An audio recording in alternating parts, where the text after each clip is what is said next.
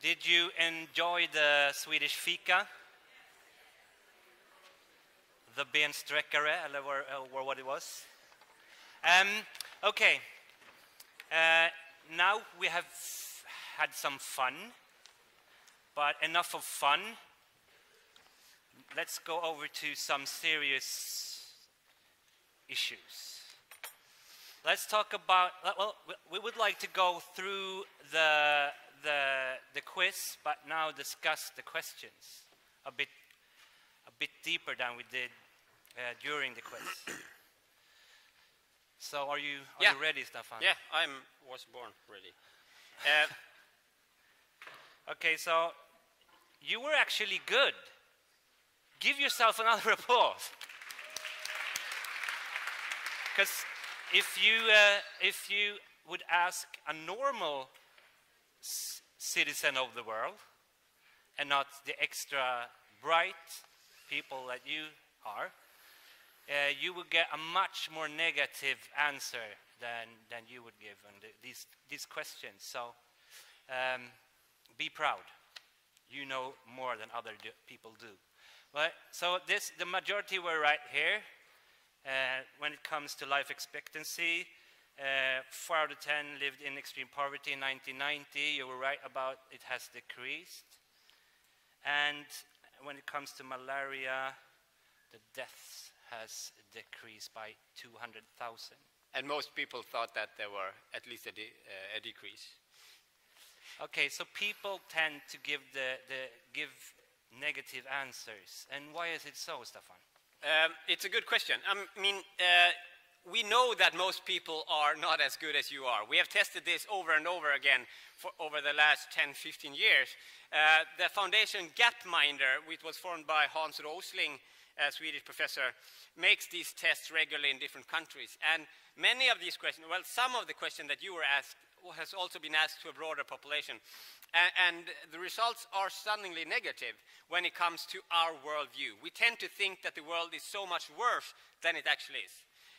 And now in this, setting, when you were kind of expecting a quiz and you knew that it was a quiz and you thought that maybe I should answer what seems most likely that the people up here would answer or ask you. But the general knowledge level, or level of knowledge in society about global development is much more negative than what the statistics shows. So when we say this, and our main message here today is that we need to be fact-based. We need to know what the world looks like and how the world is developing, and not miss the good stories. The reason why we say that is not to overemphasize good things and neglect bad things. We're getting back to that. But it's important to also see progress. Because when we ask people, like this question, I'm only going to show you the last one. This says, has poverty increased? When asked in countries like Sweden, United Kingdom, United States, when we are asking people, has poverty rate gone up or down, most people say that the poverty in the world has actually increased, in spite of the fact that it was one of the first Millennium Development Goals, in spite of the fact that this was one of the biggest goals for the world's development over the last 25 years. This has not reached the broader population. And one reason is, I think, that the most pictures that we get, now these are old pictures, but from what we in Sweden see as developing countries, the term developing and developed countries are still being used in the UN and the World Bank and by everyone, and it's such a bad term, and it's not only a bad term, it's a bad division of the world in developed and developing countries.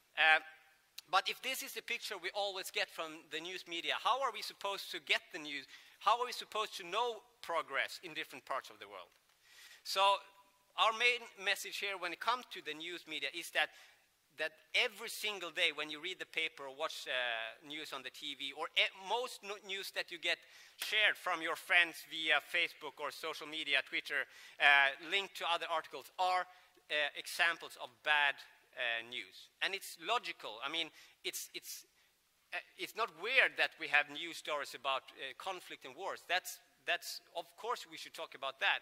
But if we only get to hear when there's a war but never when there is peace, then we get a skewed worldview. And that's my point there. And again, we didn't want to, no one would like to read about, oh, still no war in Zambia, or, okay, no war has broken out in this part of India today. I mean, that is non-news, right? And the normal development of the world is slowly getting better. Most people tend to make decisions so that the situation will get better and better slowly. And most countries have done that. And we've seen that over and over again. Okay, and let's look at question 4 and 5. 4 and 5, is or, that... Or never mind the heart attack is... Oh, never mind that one. Here we go. This is a very telling one, I think. Yeah, and they thought it was war, violence, and terrorism. Yeah. At least the majority did. And the thing is that our point of showing this is that, of course, war and violence and terrorism is a bad thing. But since that is the main core of the news message that we get from different parts of the world, that's the only news we get from some countries in the world, then we don't get other progress and other problems. And the fact is that child mortality rate well, there was another question, right? You want to show also? Yeah, because if you go back to the picture that we... This one? No, yes, show me the next one? No, I want Sweden. the pictures you had on the children. Oh, yeah, okay. Why didn't you say that? Yeah, that one, yeah. We love working together. If you look at these pictures and you say, well, look at the world is getting better and look at the trends, that's one thing.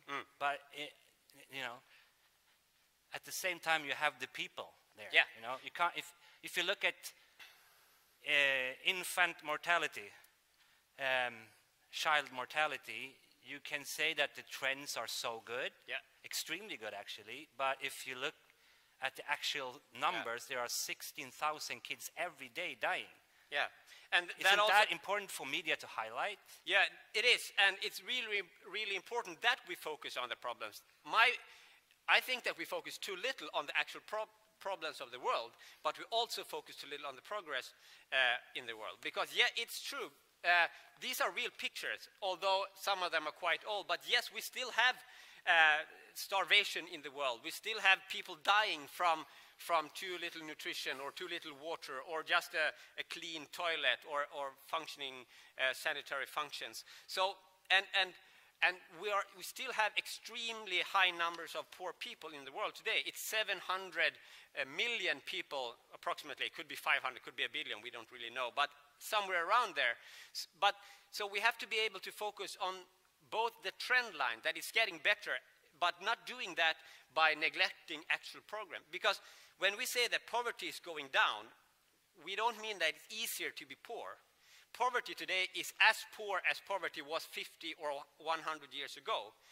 We're just saying that fewer people living in those situations. Fewer people have to bury their children today than before. Fewer women die in maternal disorder when they become pregnant or having a baby. Fewer women are being wounded for life during a birth today than before. But it's still very common, and it's still a huge problem. And for that individual that it happens to, the situation is as bad. So yes, this is real pictures. We have to show them, and media do the right thing when they show poverty in the world. But we have to, as news consumers, when you read Dagens Nyheter or whatever paper you read, or when you get the news, you must remember that every single day the total world, and the average in the world, and most countries in the world are better than the picture that the paper are selling you. Every single day the picture you get is more negative than average in the world. Because if we don't get that, if we don't see that the trend is actually going in that right direction, I mean, who would have the energy to fight the situation? And if it was true that this is the situation and it never get better, who would think that we could change the world? But because we have made huge progress, as we will show you on the next slide. And that question in Afghanistan, this is just, we made a graph a few years ago, or 1 year ago. Oh, that's right. To show you, every person here is 10 persons. So that means that the war in Afghanistan during the whole 15 years killed 20 people a day. And in Iraq, it killed 50 people a day. In Syria, now the last couple of years, killed even more people. but if you look at how many people die from poverty, this is just children dying per day in India in 2015. And every person is 10 kids. So the extent of poverty and extent of the problem is still huge, even though it's smaller than 10 years ago. And we have to be very glad about the trends and see and positive about where the world is moving, because during this period we have saved millions, hundreds of millions of lives because of the progress. We have to be as glad for the progress as we are angry for the unfair situation that still exists today. And we need to focus on both parts. But I think that's important, the question we had there in Afghanistan, because every single day in Afghanistan, and that's one of the countries with the most terror attacks and most combat death as we've seen in the world. Not one single day has more people been killed by terrorism or war in Afghanistan than from poverty-related diseases. Poverty is the main killer in the world, especially when it comes to kids. And we think that's important to highlight and remember, because if we focus on the wrong things, and if we only, and that comes with the question about the military spending as well, that we spend 13 as much money on military,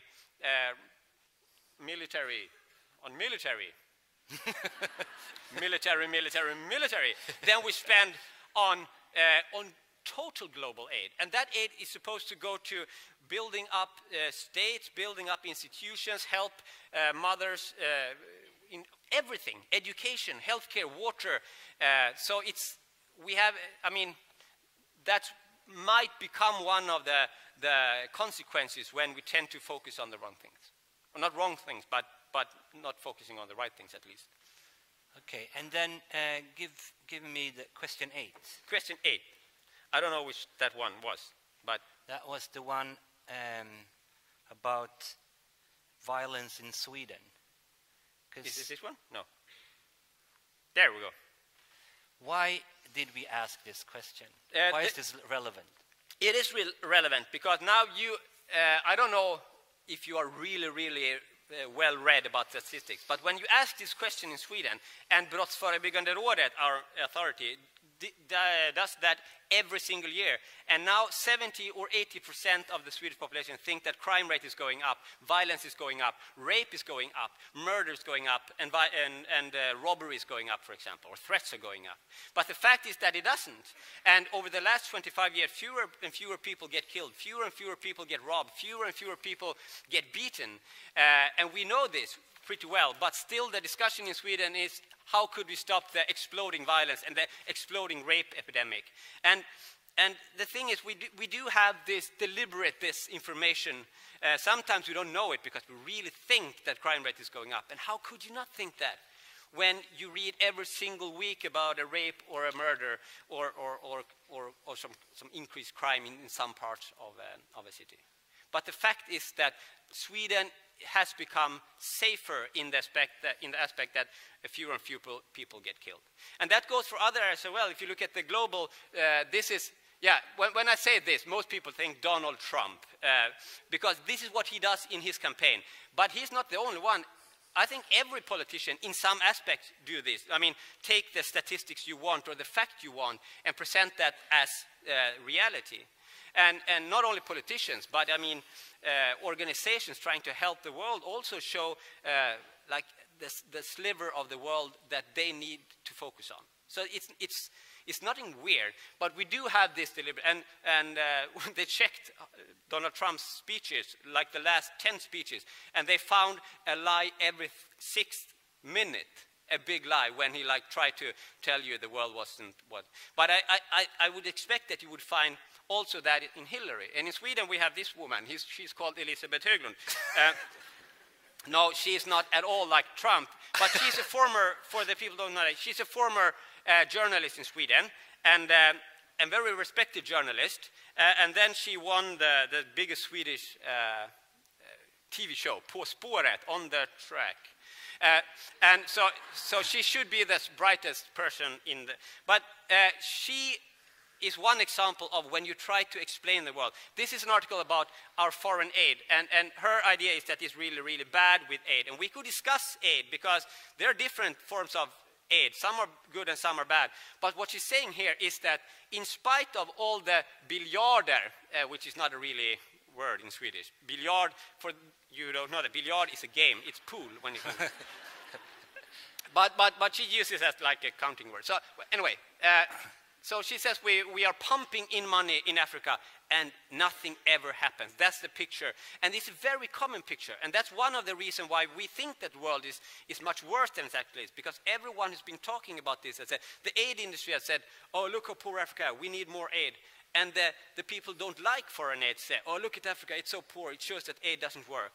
And the readers, when they read this, the knowledge they are left with is that countries like Mozambique, Namibia, Tanzania, Burkina Faso, that's the 4 countries she takes, are really, really bad development. But if you look at the statistics of those countries, they have shown huge progress in many areas, not all areas, and not maybe fast enough. And they're still poorer than many other parts of the world. But this is the top list of where child mortality decreased the most during the last 15 years. Tanzania is there. Cut child mortality rate with 63%. And Rwanda cut child mortality rate with 77% in 15 years. That's so much fast. They did in 15 years what Sweden made in 50 or 60 years when they made the same travel. And life expectancy is going up. And these are very poor countries, but have shown. So you have to differentiate between how poor it is and where it's going. Because if you take, oh, Tanzania is still poor, well, then everything in Tanzania does, every person working to fight poverty in Tanzania, every person try to change things that we just heard here up on the stage. If we didn't see any progress, then that means that their work would be useless, or people trying to change the world to something better has been useless. But it hasn't. We still could say that it's not maybe good enough or fast enough or equal enough, and there are still many obstacles in the world. But we have to see progress. That's my point. And then Sweden, yeah, that was the question, sorry. Sweden, when we ask this in Sweden, we get all these reports. It's because I've been talking about this for 15 years and say, oh, the statistics shows a little bit better world than you think. And people go like, yes, good, Tanzania, good for you. And then I say, the same for Sweden. Crime rate is going down. Did you know that? And we probably haven't seen an increase in sexual violence in Sweden. And people get mad and say, no, you're lying. I've been threatened. They've been wanting to send my family to Saudi Arabia to meet Muslims because this bad development they are describing is due to immigration almost all the time. And it's simply not true. The statistic doesn't support that. So I was just shocked. I just took this because I was just shocked that it was harder for Sweden to see Sweden's own development than it was for us to buy that the world is actually going in the right direction. This is just murder rate in different countries. Crime rate is going down in most countries like Sweden. And we know this. So my point is like this. There's something we can measure. We know that the world is not flat. It's not an opinion. You can't think, I think the world is flat. That is not an opinion because we can measure it and we can see, no, it's kind of round. And the same here. There are stuff we know, and I think we should start with the knowledge that we do have. We have to move on now, I think, because I can stand up talking about this forever. But yeah, the world is moving in the right direction, and it's time that we actually see that. Yeah, and let's talk about the right direction, because I think if you look at question 9 and 10, yes, especially, yeah, Norway, the winner, but it wasn't actually. It was Singapore. And then we had this question, and people were wrong. It was 50%, and you were applauding, because it's a good thing. And I don't think we actually understand the extent of the progress. And I think you're right. A bit about that. I don't think we understand the extent of the progress, how much better the world is today than before. But also sometimes we don't understand the extent of the problem, the fact that 16,000 kids die every day. We don't. Yeah. But I think it's equally important to know both. But I think we do lack this knowledge. And one graph I'm going to show you now about how the world is developing. This is a really good graph, and it's from gapminder.org. It doesn't look like that, but it is. So this is a graph made by Gapminder. This axis shows number of children per woman. So if you are a country here, that means that you get many children per family, per woman. And on this axis, we have life expectancy, the average years that the people will survive in a country. So this is in 1950. And then we had developed countries and developing countries. The world was divided in those two groups. Either you were a rich country and you had few children and long life, or you were a poor country with had many children and short lives. And I'm just going to click play, and we can see what has happened in the world since then. This is 60 years of global history, global development in 1 minute. It goes fast, so pay attention. Look here, how life expectancy is going up. Oh, sorry, I missed to explain one thing. The bubbles are countries. It's kind of important to know. So this is China, this is India, Sweden is up here. Blue is Africa, green is Latin America or America, and red is Asia. Sorry about that. Now we go. It's kind of important to know. So you can see that China's going up, and then China had catastrophe years in the late 50s, but they bounced back, and in the 70s they reduced number of children per woman. Look, India is going along there, Bangladesh far after. Look at the green countries now. No, the red, these ones. This is North Africa, Middle East. They had development, but they forbid condoms up until now. Now it's okay to use condom. Look at Iran there in the middle, just passing everyone very fast. 3, 6, 7, 5, 4, 3, 2, and now 15 years ago, for 15 years, Iran has 2 children per woman. Most countries are moving very rapidly towards 2 children per woman in a pace that we've never seen before. And look at this change in human life. To go from that situation and having 6, 7 children per woman on average in a country. And by then, most common was also that child mortality rate was 20, 30, maybe 40%. So we have gone from a situation where you get, instead of having to give birth to 7 children and bury 2, most countries of the world now get 2 children, and both of them will survive. And that's a huge development. And what's behind that is a broad sense of development. The Millennium Development Goals that we talked about earlier, that ended 2015 and was replaced by the new goals. This is the development. This is how far, how long we went towards that goal. So this is poverty rate. Sorry, it's in Swedish, but I didn't have time to translate. Poverty rate is what we reached that goal. We reached the gender equality in primary school in enrollment rate. We turned the trend on HIV, tuberculosis, malaria. I'm not saying this is not still issues in the world, but we reached the goal that we set up to reach in 25 years. So, and look, all the arrows are pointing upwards. That means that we have seen development for all these areas, as well as we've seen problems. But there are fewer people experienced from these problems today than 10 years ago and 25 years ago. The fact that they're pointing upwards shows that the world today, 2015, is better. I do like this because we can decide we can discuss what's good and bad. But it's better in these areas than ever before in humankind. That gives us the opportunities to fight the problems that we have in the world, to fight poverty, fight inequality, fight health-related problems and issues, and poverty-related problems and issues, because we have better opportunity today than we had before. So we've seen this area after area. It's going in the right direction for most indicators that we can measure. And I think it's important to start the discussion there to know what is possible to do in the future. Let's talk a bit about socio-economic change. Yeah. Because we've seen this. Yeah. And this is fantastic in so many ways. At least if you look at it trend-wise. Yes. And we've seen it in natural disasters, war-related deaths, diseases like malaria, HIV, AIDS, and also poverty-related causes, except for those I just mentioned. So the mortality rate also has gone down so much. And why is this? I think one of the reasons, I think the reason is that development is normal. I mean, a country that has their own opportunities of developing will do that. And so when they get independence, that's important. During colonization, no country really developed. And after independence, that's where some countries started moving fast, and other ones took some time after, struggle, independence, fight, and so on. But independence is important. But the thing is that the reason why we get these good statistics is because the world has gone through this enormous socioeconomic change, that we went from a lot of poverty to a little less poverty. And more and more people are moving from poor countries, not moving from poor countries, but moving from poverty to middle income level or high income level. So we have seen that trend, and it's important to have that, because the richer, not richer in money, but the more developed, more resources and more opportunities a country has, the better it's suited to face any type of crisis.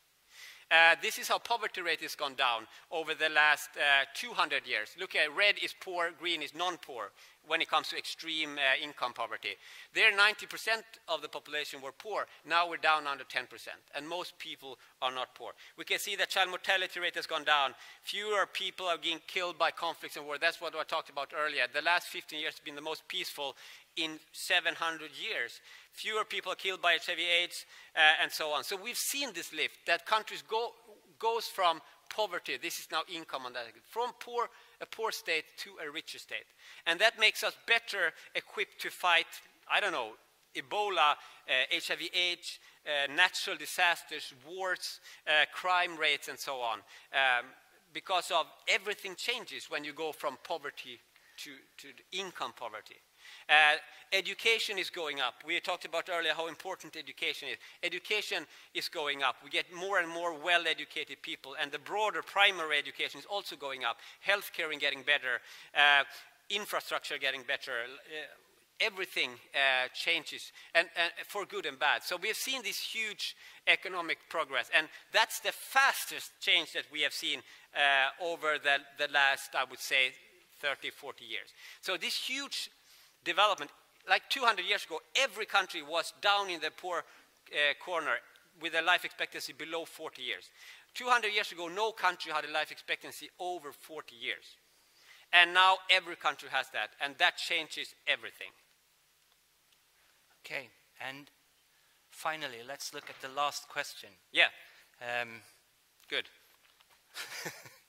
Well, are you tired? No, not at all. I could talk forever and ever and ever. Because that's the stuff that I know. Yeah, I know. Okay, we asked this question as a way to talk about the future, because, well, let's pose it this way.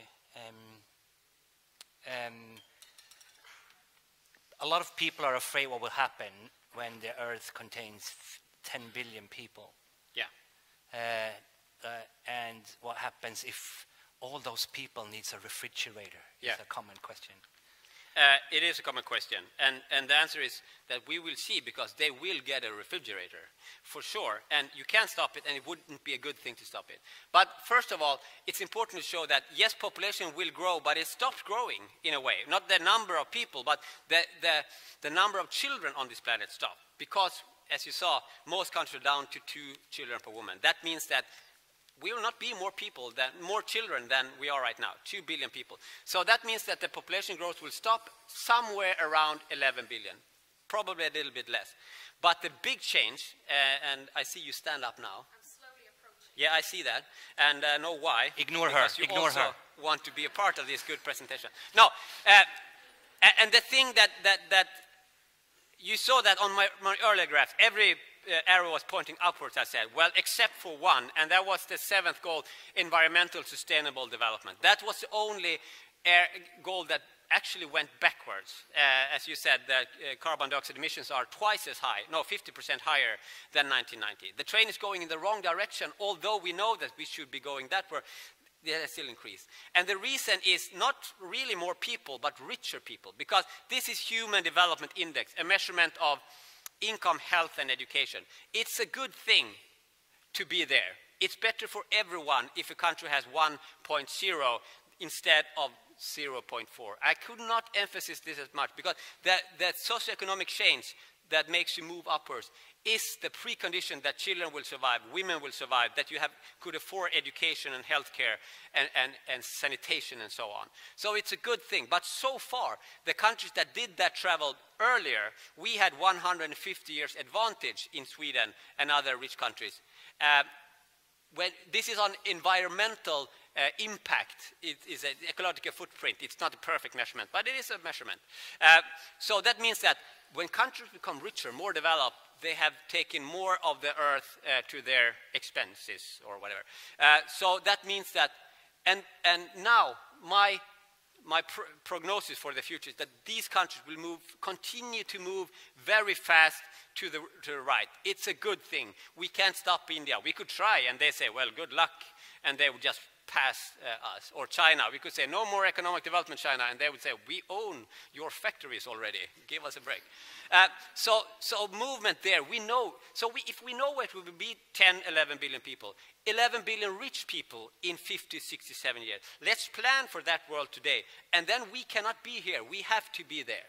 We have to go down in any measurement of ecological sustainability. Not only to make room, but to save the planet. And the willingness to go right is very strong. That's why this trend is super strong. But the willingness for these countries to go down has so far been very, very slim. And that can only change when people in these countries say, we cannot be here.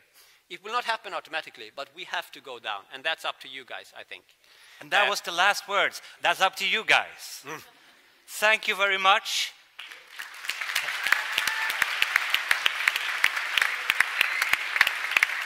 Thank you, Staffan and Mikael. Good work.